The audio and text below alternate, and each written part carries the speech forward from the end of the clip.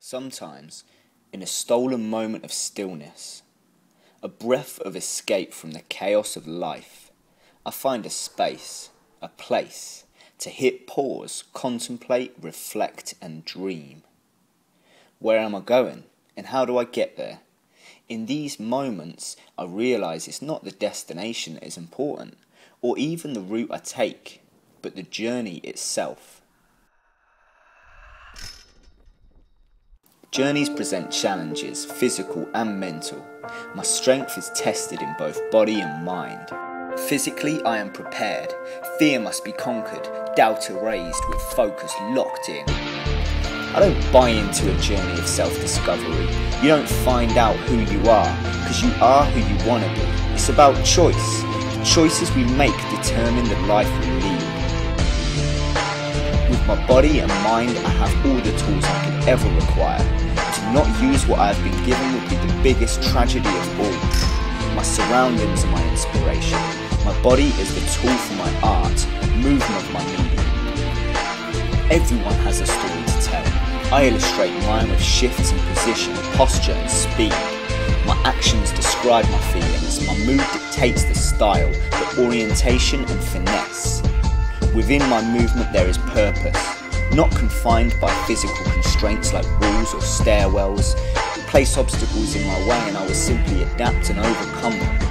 And so this is how I choose to express myself.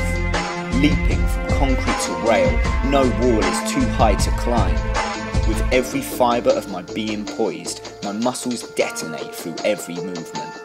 No half measures and no holding back. For every action there is an equal and opposite reaction. Acceleration into launch, taking flight, pounding brick and stone, core bracing, impacting to land once more on solid ground, consuming every quantum of energy I have. With a deep breath, I prime my senses. Once again, time stands still.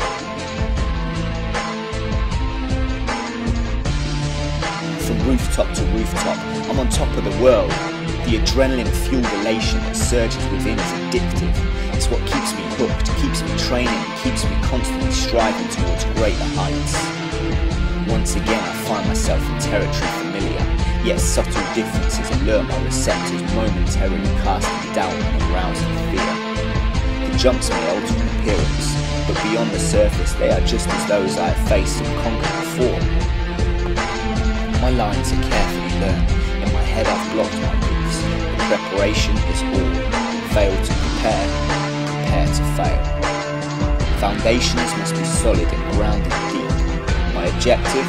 To be strong, to be useful, to be free and to be the best I can be. I aspire to achieve. I dream to feel wholly alive, and in my actions show those who doubt I have the means to follow the path of happiness and success.